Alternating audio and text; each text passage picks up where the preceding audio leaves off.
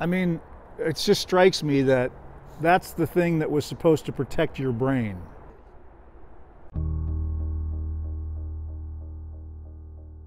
My name is Greg Gaines. I played for the Seahawks from 1981 to 1988. My last year in the league was 1989 with the Kansas City Chiefs, and I was on the injured reserve that year.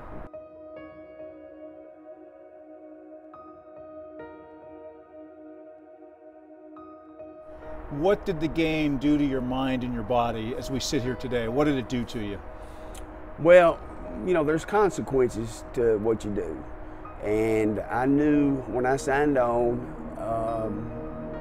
that more than likely someday I would have some problems. I didn't realize the extent of those problems. Shoulders, fingers, back, neck. We tried to position for this interview earlier and I couldn't, there's just certain ways that I can stand and talk. Like right now, I need to relax a little bit. Early onset arthritis. Do you know what that is? I do. Do you have it? I do. Everything's stiff. My wife will say, "What is taking you so long in the shower?" It takes me forever to get dressed. It takes me forever to do simple things like put your shoes on. I make these groans and these crazy sounds throughout the day, and it's just the way it is. You know, you learn to live with it. I've had issues with pain medication. I've been very open about that. I think that is a problem that a bunch of ex-players have. I'm not sure it's talked about as much as it should be, but I probably wrote the book on having issues with pain medication, and it's been something that's really disrupted my life. I would say I do experience anxiety, I do experience depression, and I have thought about what it'd be like to not be here. I've never gone as far as to actually consider doing something like that because I have too many people that love me.